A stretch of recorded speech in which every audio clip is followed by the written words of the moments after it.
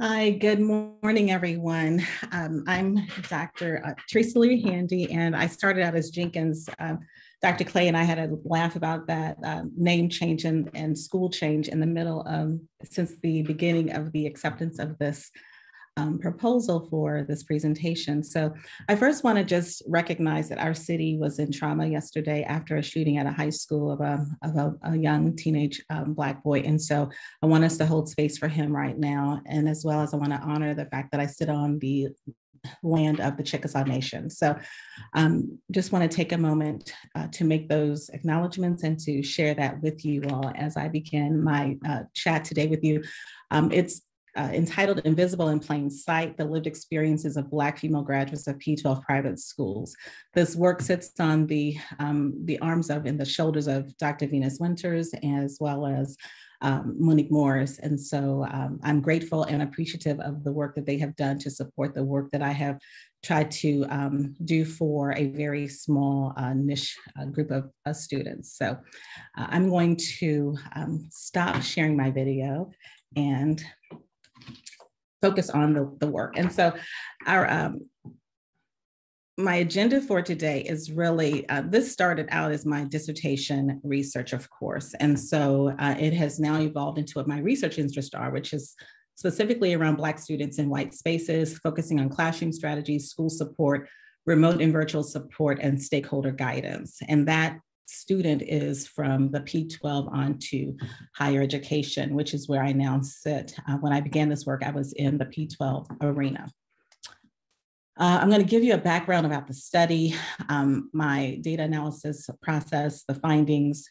The most interesting piece of this that I did was the composite experience, where I wrote a narrative highlighting all of the voices of the women in the study.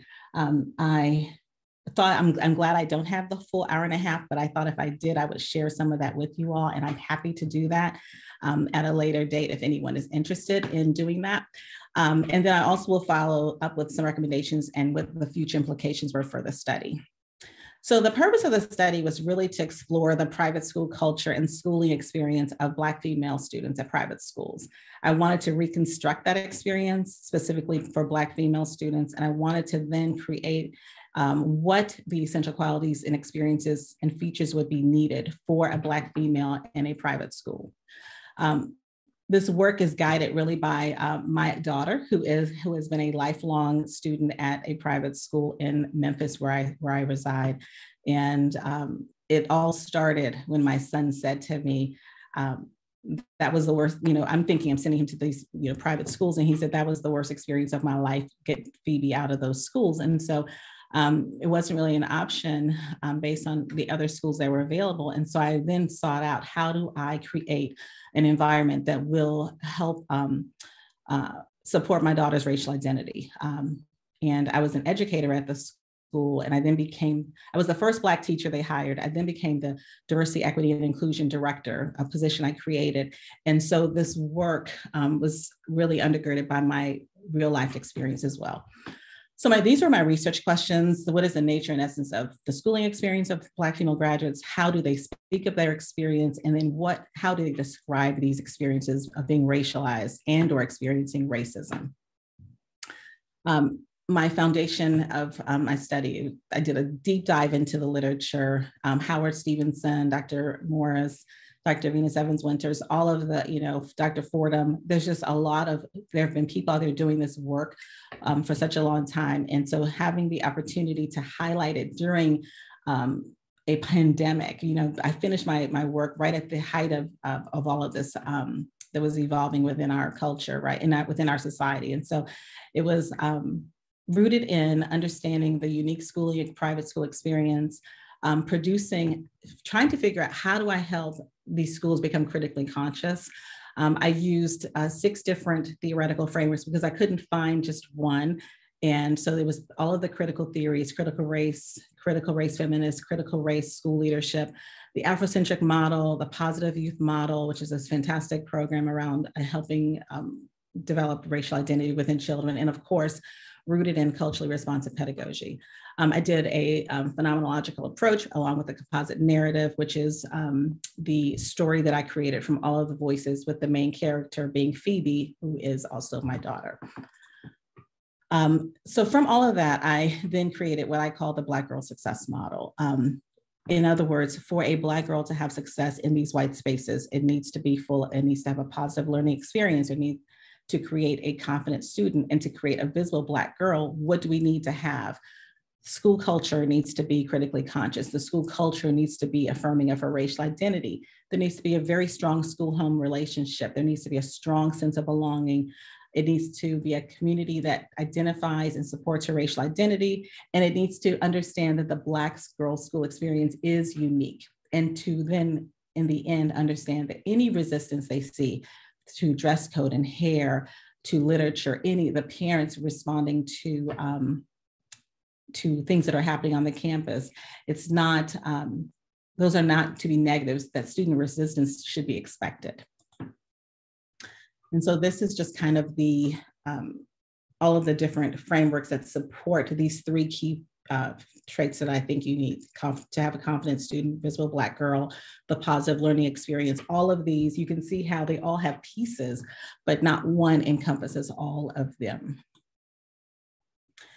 So how did I even get to this? I looked for Black female, I looked for graduates of private schools who identified as Black female. It had to be a PTEL private school. And I'm happy to say that it was not a localized study. I had over 100 people to respond to my initial survey. And then from that, I pulled 12 and I interviewed them, and they were from the West Coast, East Coast, North, South. And it was just a great mix of women to only discover that they all had a very similar experience. I did a semi-structured open-ended interview that the questions aligned with the theoretical framework and research. They aligned with the theoretical framework. There was informed consent. The participant chose location because we had, because I have people all over the country, I did Zoom for most of them, with one being in person. And so here is the analysis process. This was probably the most fun for me. And I'm sure those of you all who really get into qualitative research get this too. It's just the whole index card sorting and finding the themes. And I did not use a computer program. I used my own index cards and notes. And we, the dining room table, the conference room table was just full of, it was just a really good experience to then be able to pull out those important elements. And here are just the elements that came out from each research question. So what is the essence of their experience? They experience alienation.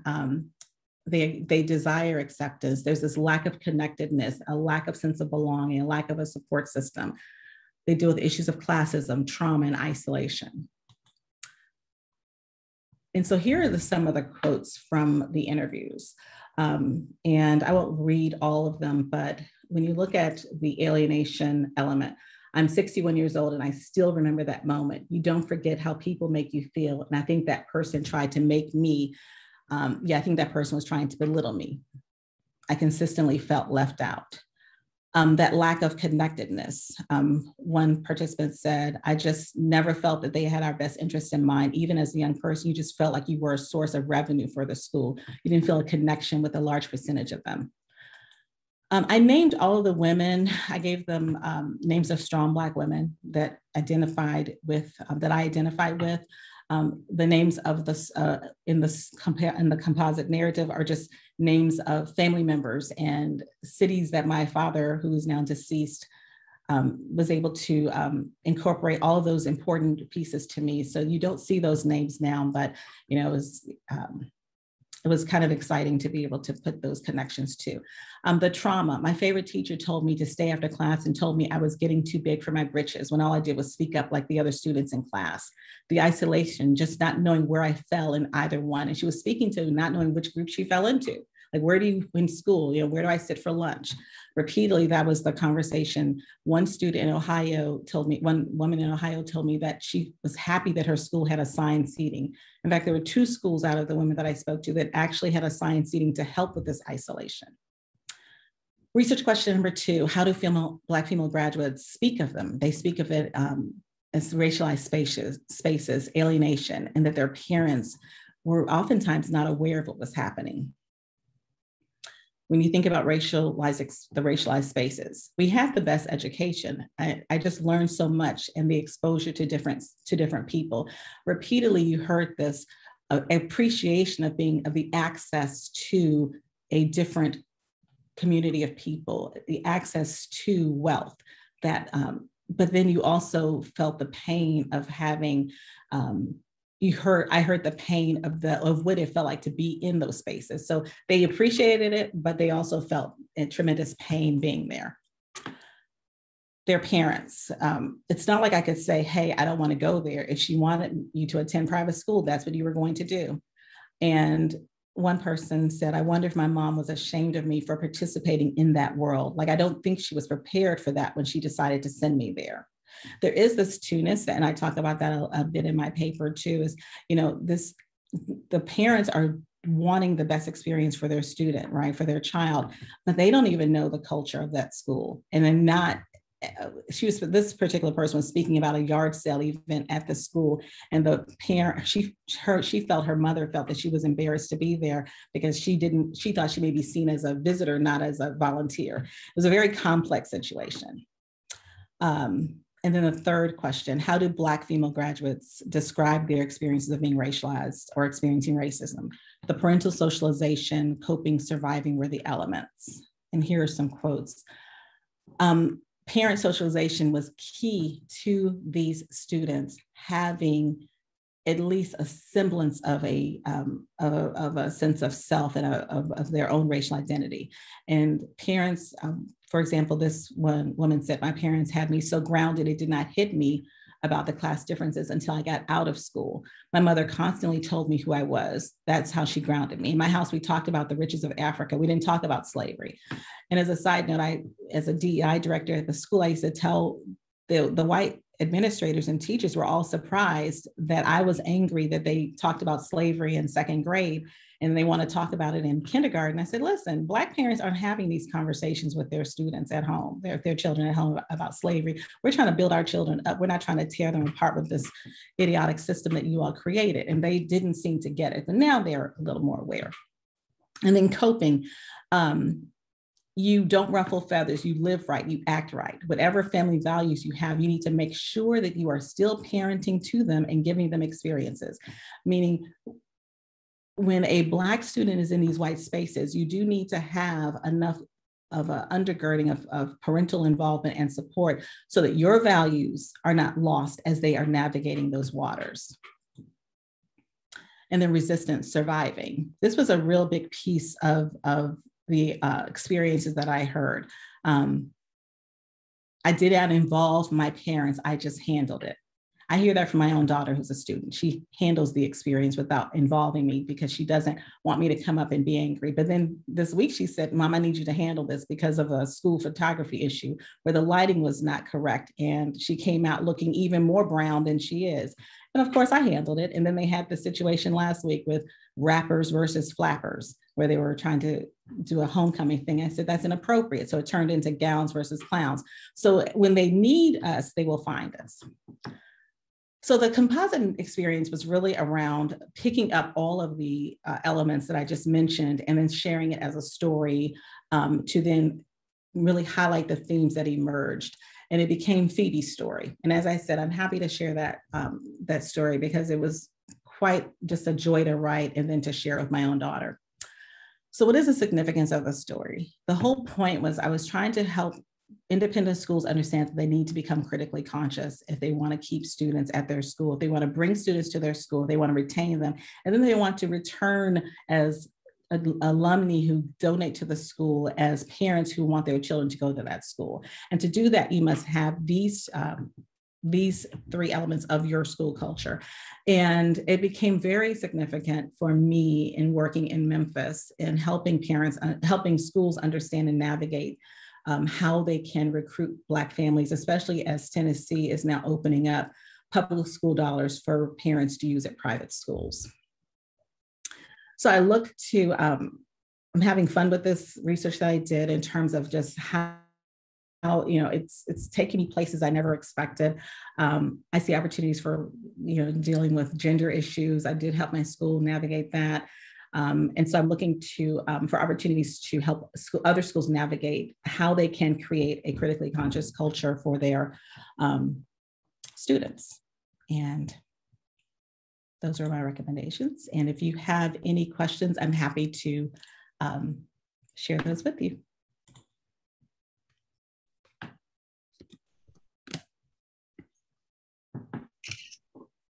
Can we ask questions? Oh, I may have said that wrong. Did I say that wrong? I'm sorry. Sure, of course. I thought this was really interesting. And I think until I heard everything that came out in your study, I didn't really recognize that I had this experience in college because I went to a private women's college. And so a lot of the experiences that you discussed here were actually what I experienced coming from public school and then going into that school setting. And so I wonder if you thought about how it might extend to students going to college, because a lot of the women who went to my college came from private schools and then went into that kind of replicated the private school. It's interesting that you would say that, because at my particular private school, we have a number of students go to HBCUs. I went to Spelman and I went to the University of Chicago, and so I have experience in walking in these worlds. And so I do see that as a possibility. As I said, I am taking this work outside of the P12 network. So yeah, I definitely see that as a possibility. And I think it's interesting about the revelation that you had. Hi, everybody. My name is Erica. I am actually a sociologist, and I am currently in Tennessee. Thank you so much for the talk, Dr. Leary. It was awesome. I'm pretty interested in your work. I hadn't heard about it before, but I have a 6-year-old that's currently at a private school here in Tennessee. So this work is particularly interesting to me because of that. I'm also a Black Caribbean woman who came here and attended a HBCU in Nashville, Fisk University.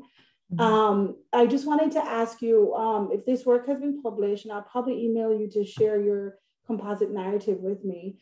But can you tell me a little bit more about the 12 individuals, what the sample looked like?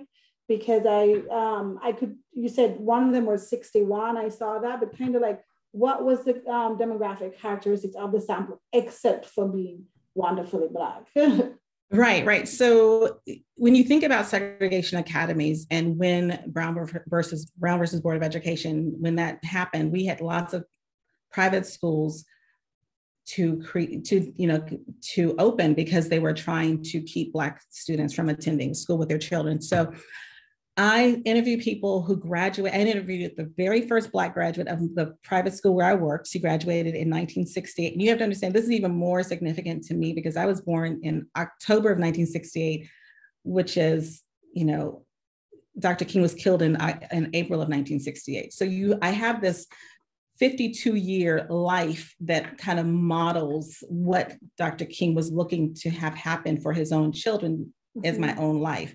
And then also I'm experiencing what it looks like post Brown versus Board. And so when I was looking for people, I didn't want the same age group, right? So I interviewed the very first Black female graduate of our school. And then I found one in Ohio, just so happens. And I was really happy that I had from 60-year-old women to 22-year-old women in the study. So I had a nice range and I kind of did my work by decades sometimes to help me see if there was and it was so disheartening to find out that my students in 2017 had the exact same classroom experiences as my first timers in 1968, right? It was like, there was no, there were no glimmers of hope anywhere. And it didn't matter if Florida, DC, New York, Ohio, Oregon, Washington State, California, it did not matter where the school was.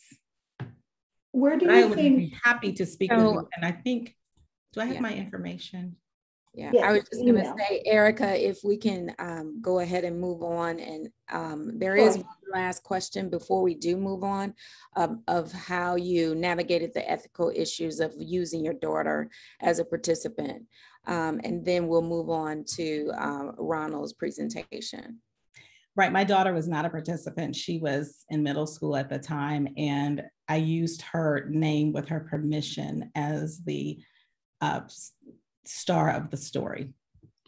Okay. And we'll save questions until the end because we are so pressed for time. And again, I apologize for all of the technical difficulties and appreciate the grace and patience that you all as participants have shown as we try to navigate through this. So Ronald, I have your presentation and will now share my screen.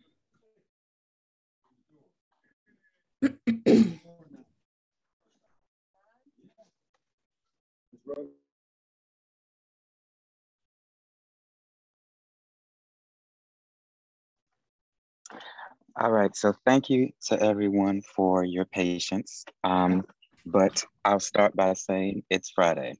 So that said, this presentation is entitled The Danger of Teaching Like a Champion for Black and Brown Students. My name is Ronald Cunningham. I'm a dual degree student at both IU Robert McKinney School of Law and also IU PUI Purdue University's School of Education, a PhD student. I'll save a bit in terms of getting to know more about who I am when I sort of reference my positionality.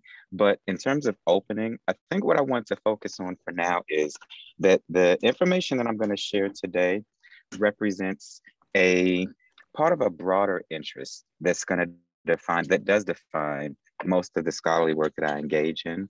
And at the center of the work that you're going to see here today is an interest specifically in schools of choice, in urban education, in teacher preparation, and most certainly in neoliberal education. But at the core of those intersections is one element, and that is Doug Lemoff's text, Teach Like a Champion. I don't know that you can engage in any of those individual conversations without Teach Like a Champion coming up. This book was first published in the early 2000s. I think it was 2009 or 2010.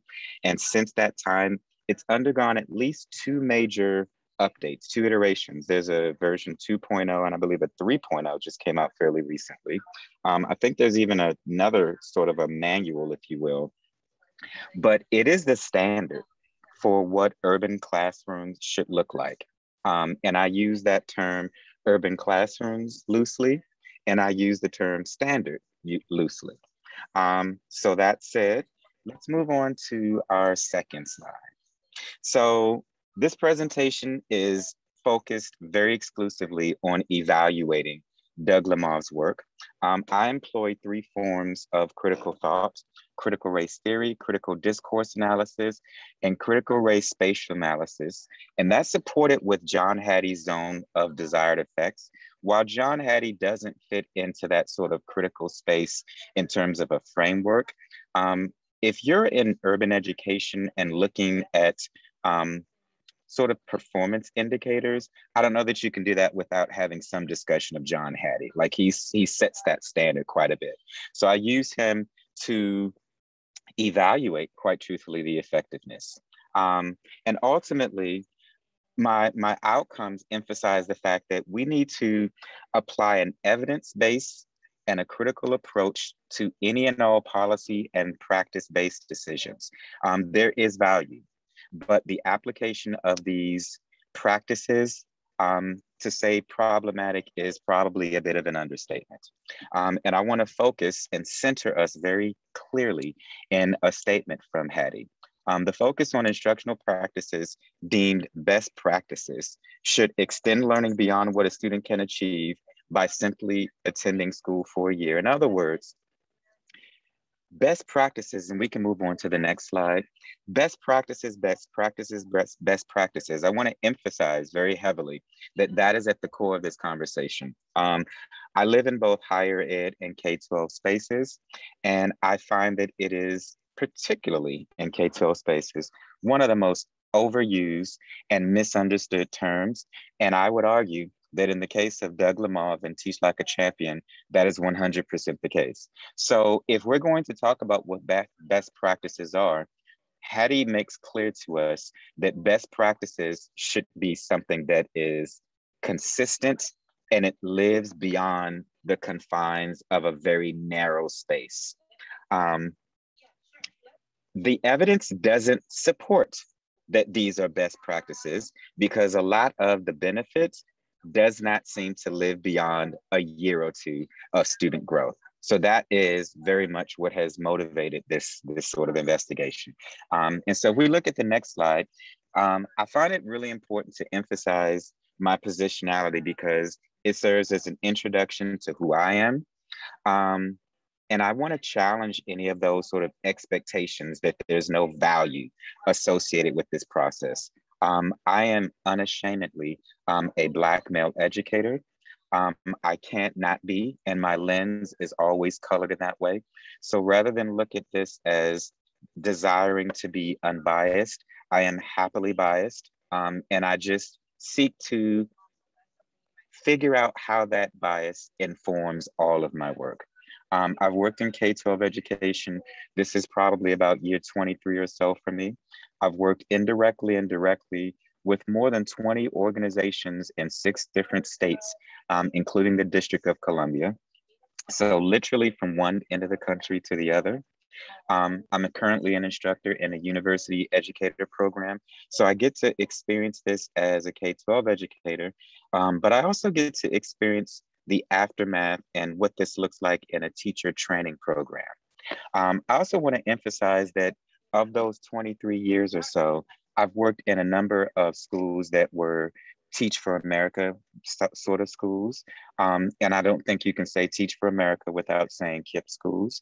I've also worked in schools that are maybe not, they don't articulate that they're either, but they're clearly Teach Like a Champion based schools.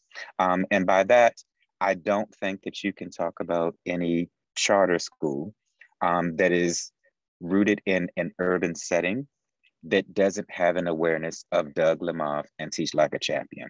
So again, in terms of my positionality, I bring all that into this study that I'm sort of sharing today. So if we move on to the next slide, I want to emphasize Lemov's major claim. One more. There we go. Lemov's claim is that the strategies, the techniques in this text, the techniques close the achievement gap for college readiness. And I want to emphasize that statement that they close the achievement gap. He roots that growth in the fact that the teachers who utilize these strategies, these teachers whose students came from poverty and dealt with the associated challenges such a demographic implied. So essentially what he's stating is that this is the answer. Whatever the problem is in urban education in terms of instruction, in terms of student achievement, this is the answer. So these strategies close that gap, and he grounds or he justifies his sort of action, his sort of use of these strategies in his belief that these are strategies that were used for urban students by the teachers who directly taught them. That's important. Because if that's the standard that he's using, then that's the standard whereby we should be evaluating him. So let's move on to the next slide.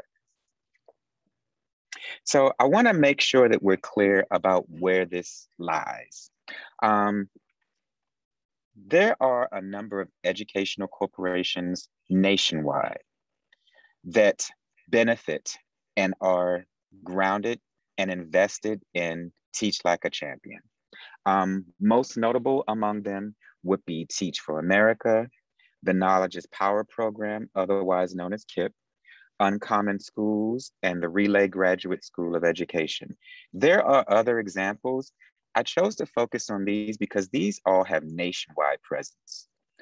Where I'm currently located in Indianapolis, in the sort of Midwest area, a regional agent would be the Mind Trust.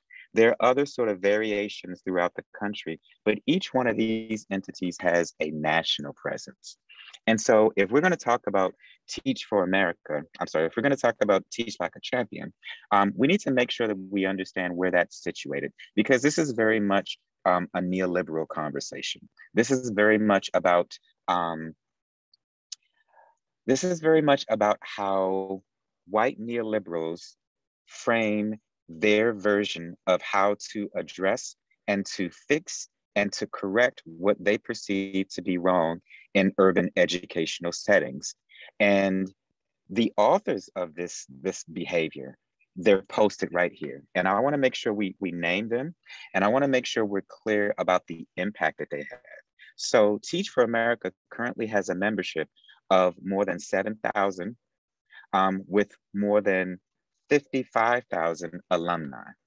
KIPP currently has roughly 250 middle and high schools across the country, consisting of more than 100,000 students. And through their funding with the Charter School Growth Fund, this organization is situated to recreate their model in 6 additional districts. Uncommon Schools consists of 53 institutions and roughly 20,000 schools or 20,000 students. And this includes being present in 2 of the largest school districts in the country.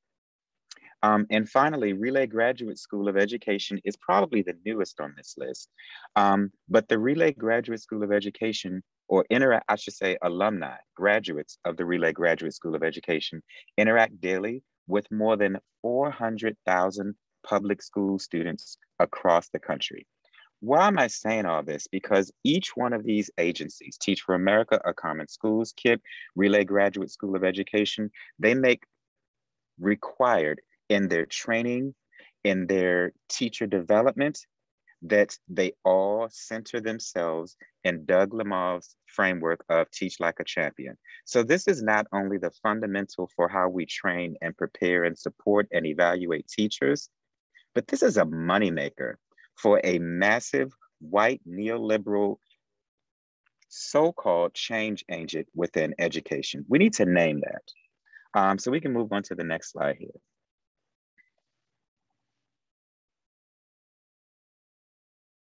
So my research question: should all instructional practices promoted by this text be classified as effective, and should they all be classified as best practices? Lemav would have been better. He would have been better prepared. He would have been more successful had he emphasized that some were more effective than others. But to make the statement that all of these practices, that's a very meaty statement. And he's essentially saying that all of these practices are effective and best practices. I want to question that. Next, do all of these practices align with measurable learning outcomes that promote what we consider to be culturally competent instruction? So those 2 guiding research questions are what fueled this project that I have here. We can move on. So I want to center this also in Paulo Freire. Again, I don't know that we can talk about critical pedagogy. I don't know that we can talk about criticality without bringing up Freire. And so I shared these 2 quotes to emphasize that this is by no means, while I am naming white neoliberal action, I don't want to make the work that actually occurs to be a matter of Black and white. Instead, this is really an issue of whiteness and Blackness. In other words, we can have white bodies that question those sort of racist, white supremacist values. And conversely, we can also have Black bodies that buy into these sort of notions of whiteness. So this isn't a Black person, white person sort of outdated sort of question or conversation. These are instead issues of whiteness and Blackness. And so with that said, I just want to remind us of the foundation of what Paulo Freire has shared with us. So in his text, Pedagogy of the Oppressed, he shares essentially that oppressed people don't necessarily want to, because of the way that we have been trained, the goal of oppressed people is very rarely for us to end oppression. And that's a sobering thought, but I want to push it out for everyone to consider. Freire challenges us and asserts essentially that The goal of oppressed people is for them to simply stop being oppressed. And because we have been so immersed in oppression, we end up oppressing others. But the goal of oppressed people is oftentimes not to eliminate oppression as a reality, but for us to simply not be oppressed. And I bring that up because we see evidence of that throughout Lamar's practice of Teach Like a Champion. We have individuals who have been oppressed throughout their educational experiences and are now authors and agents of an oppressive sort of instructional strategy. The next slide I want to talk about challenges us to look at this sort of neoliberal project. So part of this neoliberal project is the manufacturing of these discourses that work to normalize this social arrangement and construct them as simply the way things are.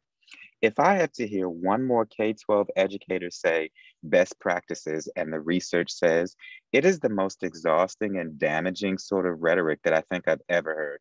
And to be quite frank, K-12 educators do a really poor job of managing this dialogue. In other words, is it in fact a best practice, or is it a commonly used practice? What I'm suggesting through my evaluation of Lamar's text is that not only does Lamar's test not sort of pass or meet that standard of being a best practice, but it is being promoted through this sort of neoliberal thought process as something that is best practice when it doesn't meet that standard. And so now we've normalized that process. So we can move on. So in terms of framing the question and my methodological perspectives, I employ 3 different areas of critical theory. The first of which is critical race theory. While there's several key tenets, the 2 that I focus on specifically are the critique of liberalism and interest convergence. We understand, and Derek Bell, who is the father of critical race theory, tells us that what interest convergence shows is that when there are successes that Black people experience, those successes are oftentimes allowed when white America, the values of white America and the values of Black Americans converge. So for example, I think it was Dr. Handy who referenced the Brown v. Board of Education. While Brown v. Board of Education was a game changer, this played a role in ending segregation. To what degree was white America in a position where the end of segregation was a benefit to them as well? So Derek Bell asserts that when interests converge, that is where Black Americans have seen a significant amount of progress. And that's a concept that I want to bring into this conversation, because in what ways does improving education for Black students benefit white educators? And that's a question that white neoliberals are sort of mixed up in, because instead of trying to end the disparity in education, critical race theory helps us understand that white neoliberals don't appear to be invested in ending this disparity. Rather, they are capitalizing, they are profiting off of it. And instead of working themselves out of a job, they are making sure that that condition exists because they're building careers off of it. In the case of Doug Lamar and Teach Like a Champion, he has created a thriving corporation throughout this country. Critical discourse analysis is important because critical discourse analysis allows us to look, or forces us to look at the sort of linguistic practices and look at those ways in which it focuses on the social realities where hegemonic ideologies and equitable distributions of power are sustained or hidden by language. So it really allows us to emphasize and talk about this notion of best practices. And lastly, critical race spatial analysis is extremely important. That's another framework and methodological approach that accounts for the role that race, racism, and white supremacy plays in specific spaces, but identifying where they are located. The reality is that critical race spatial analysis helps us understand that if these are in fact best practices, why do they only exist in schools where we are where we see Black and brown students. If these are in fact best practices, these practices should exist in the best schools. The reality is that predominantly white school and high performing schools, not only are they aware of these practices, they are vocal in resisting these practices. So we need to question whether or not they are in fact best practices. I would challenge anybody in this space who is in an urban space or an urban setting, which is probably all of us, to look at the schools in our own district and ask, where do we see these? We see these in schools where the majority of the population of students are Black or brown students. But when we go uptown, where we see predominantly white students and where we see the more privileged spaces, and certainly, I don't know that there's a private school on planet Earth that utilizes any of these strategies. So how does that notion of best practices apply when it's limited and restricted to spaces where there are only Black and brown students? We can move on to the next slide. So the review of literature was quite revealing as well. So this is, given the impact that Lemav's text has on education, I found fewer than 20 scholarly sources that explicitly even name Teach Like a Champion. The most notable examples would have been Julian Vasquez Helix. So I'm sure several of you, most of you are familiar with him. I think he just relocated and he's now a dean at University of Kentucky. He is a fervent critic of Teach for America. He has referenced, he's mentioned Teach Like a Champion, but I'm not aware, I haven't seen where it has been the central focus of a scholarly work. He's mentioned it in a number of his articles, but it hasn't been the focus of his study. I saw another piece by Layla Chuhaft Ali, where Teach Like a Champion was the focus of the work, but that work doesn't rise to the level of being scholarly. It was not peer reviewed. So the question is, why is it, given the impact of Teach Like a Champion, that this text has not undergone any sort of thoughtful scrutiny? Why is it that this work, these strategies that are so highly influential, they've never been the focus of a peer-reviewed scholarly article? Anytime it has been referenced in an article, and I'm referring to the majority of those 20 scholarly articles I'm listed here, it's sort of mentioned, but it isn't the central focus. So this work attempts to make a contribution to that, in that Teach Like a Champion is the focus of this work. And my goal is, once I've sort of completed my analysis and evaluation, to submit it so that it is open for peer review and publication. We can move on to the next slide. So Hattie's zone of desired effects is hugely important. So the short of it is that John Hattie employs these effect sizes on environmental influences within the teacher's domain. So essentially, you have an effect size as a means of measuring influence. So an effect size that is greater than 0 has a positive impact on student learning. An effect size that is less than 0 has a negative effect on learning. Some examples: summer vacation has an effect size of negative 0.02. So that has a detrimental learning impact, as opposed to group learning. Group learning has a positive 0.49. So what that's telling us is that, and I want to emphasize that this, obviously this range is extremely small, but what this is saying is that if we evaluate each of these variables, it can help determine whether or not these actions have positive and negative effects on learning. Part of my critique has involved me applying each one of Doug Lemav's Teach Like a Champion strategies to these sort of effect sizes, and the range has been pretty vast. We can move on to the next slide. So my recommendations are that schools employ Teach Like a strategy, or schools that employ these strategies exercise extreme caution against this excessive reliance that's placed on Lemav's system, particularly when it's designed to serve as a solution to challenges faced by oppressed people. There is value to some of the strategies that Lemav suggests, but a blanket sweeping um, recommendation to all settings, to all students, to all manner of students, does not appear to be beneficial. My second recommendation is that we really ought to apply a broader social context to the use of Lamaze strategies. What are the implications of some of those strategies? One of the criticisms, which seems valid, is that a lot of these techniques serve to control Black and brown bodies. They focus on movement, but do they specifically speak to mastery of student content? Or are we simply saying by controlling Black and brown bodies, that equates to student achievement?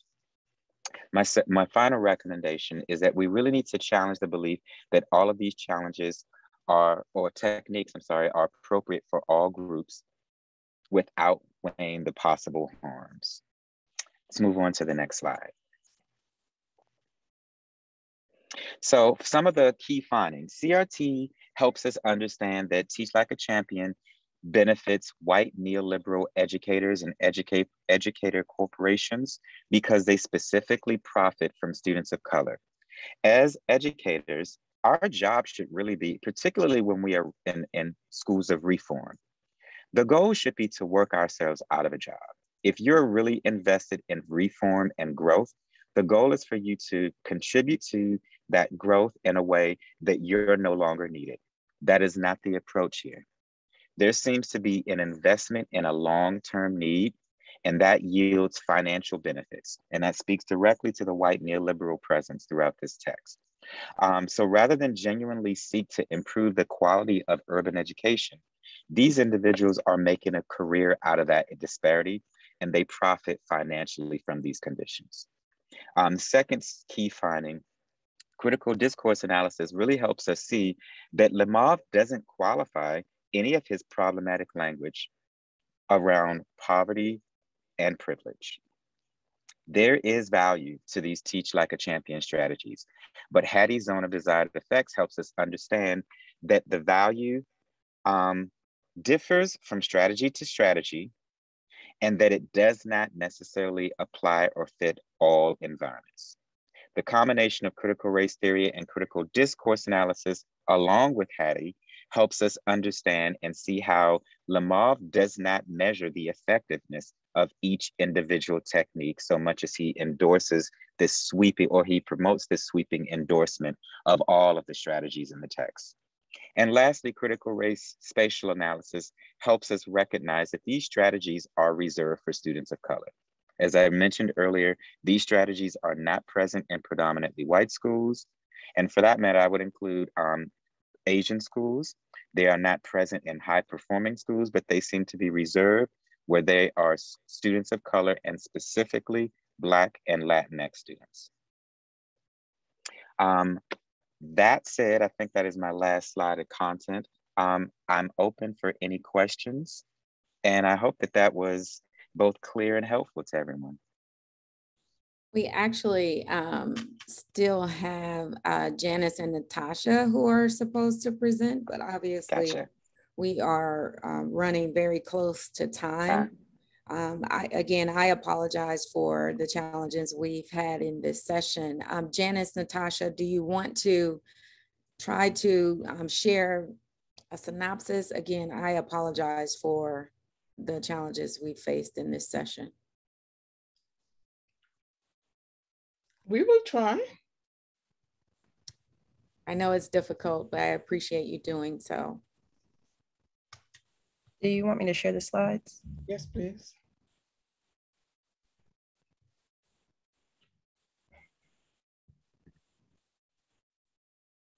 It's not working.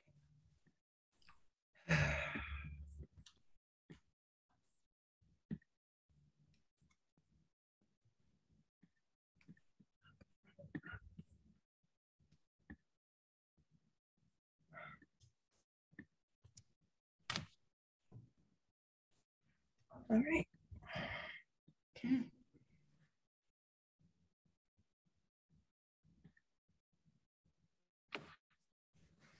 So in the interest of time, we won't say what the title is because I'm assuming you can read. I'm not assuming, I know you can all read.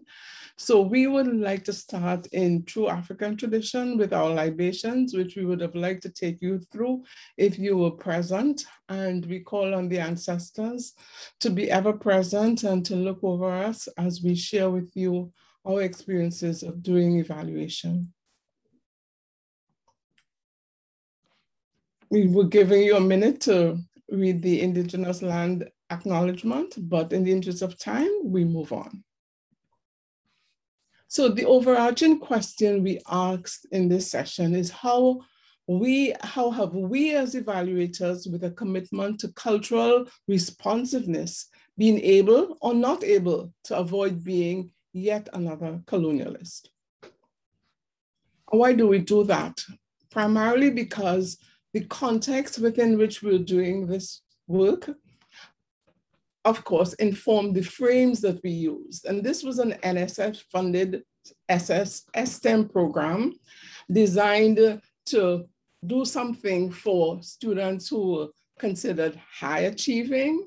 And therefore, in this minority serving institution that we work, here we have these underrepresented high performance students being given a chance to develop in a certain way. So what do we do as we apply for this funding? You have to also understand that Natasha, Suzette, who's not here, and myself are three women from the diaspora who are now working with an evaluation unit in which I don't think there's anybody from the Black diaspora, and if there is, I'm sorry if I left you out, and other mentors and faculty at the university who are supporting and working in the STEM. But we are in the social sciences and they are in the STEM. So here you have that collaboration and that opportunity for us to, kind of work with them and build relationships. So what have we done? Tash, take it. Okay, so what we did, we collected 3 years of survey data on student experiences in the program, and that was connected to the theory that we showed you in the previous slide. And then we also, through the surveys of current participants, through the interviews of current participants, we examined participants' perspectives via phenomenological exit interviews with graduate students. And then we worked with the external evaluation team to collect and analyze data to provide an evaluation report for the 4-year grant funded program. So for the student surveys, we sought to measure specific outcomes of the program: confidence and self-efficacy, self-confidence, retention, graduation, employment opportunities, and representation. So each semester, the students were sent a survey via Qualtrics that was already valid and reliable in terms of measuring all of these outcomes. And they would take that survey to give us a sense of how that was changing over time. So the data we have shows that they actually did increase over time.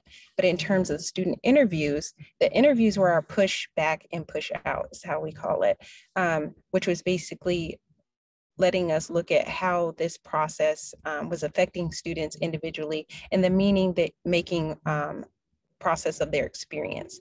And so as the researchers, we were outside of the STEM program, and meaning that really it was the faculty who run the program and Dr. Suzette Mooring, who's the director of the program, who kind of shaped the curriculum and worked with the students. We mainly observed and collected the data and conducted the interviews in that space. But I think it's how we did it that made the difference, right? So we were critically reflecting on, and I think we have to fast forward to this whole conference, which allows us to even do that much better. What it is to be, so yes, Tash, you could go to the last slide because we don't have to. What we're asking is to be or not to be, right? So as evaluators and researchers in the social sciences, what are we doing? How important it is for us as researchers in social science field to interrupt rather than perpetuate systems of power that are marginalizing. So the best way we could do that is through that collaboration, that building of trust, that reciprocity between the groups, and to kind of allow them to learn from us because they're not coming with that. What we're taking home, as I like to talk about it, is a group of white men. We're taking them home with us. We're taking their theories home with us. So how do we push back against that? What do we do? What can we do? And the question we ask, Tasha and I, is it enough to just boast about how much money the colleges and faculty are bringing in to raise the status of the institution? Yes, that money is being used to support these high achieving minoritized students, but is there more to it than just that? And we see our role as bringing that conversation to the grant funders. And I was really happy to see Nyla yesterday and to realize we have advocates like Nyla Nasir, who is now in those kind of grant funding spaces, which will then allow us to have a more asset and equity-based discussion about evaluation and research as it relates to these large grant funding projects. So what are we going to do? So the question we ask is, where do we or can we get the courage to speak out and push back against the practice of just following the money and not ensuring that the institutions value the outcomes of these evaluations and do things differently based on the outcomes? So, we are seeing and we are hearing the students say, oh yes, if we didn't have this funding, we would not be able to complete, wouldn't be able to continue with careers in STEM and that kind of thing. But are we encouraging those same students to not, as they said, when they are hoping they could come back and give back? But what about the students who weren't as high achieving as they were and were never able to get into the STEM programs? How are we using this context to facilitate their going back to their K-12 schools and doing something to support? So the support, I am arguing, it should not just be for these high achieving so-called minoritized students, but we should be giving something to them, some kind of knowledge, so that they too feel a sense of responsibility to go back. And so the last question is, what role do conferences like this one and the dialogues playing out and expanding our mind bodies and pushing us to think about what we do differently? And I'm saying to Tasha and I, having done this reflection and prepared for this session, which we couldn't share all of it because of circumstances, but we understand, how did that help us to really look at what does it mean to be a culturally responsive evaluator in a situation where we are depending on the funds on one hand to do the work, but on the other hand, are we being colonizers ourselves while we do this kind of work? Are we conscious and mindful of the kind of work we are doing? How are we building relationship and showing respect for these students who, because of the money, we have a relationship with them? And it's almost, according to my watch, 11:20 something, so I'll pause.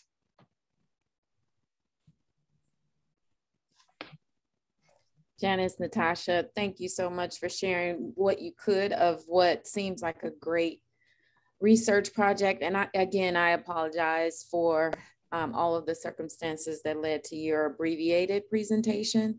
Hopefully the participants can connect with you all to get more information about the topic and the research that you all tried to share with us. Appreciate your understanding.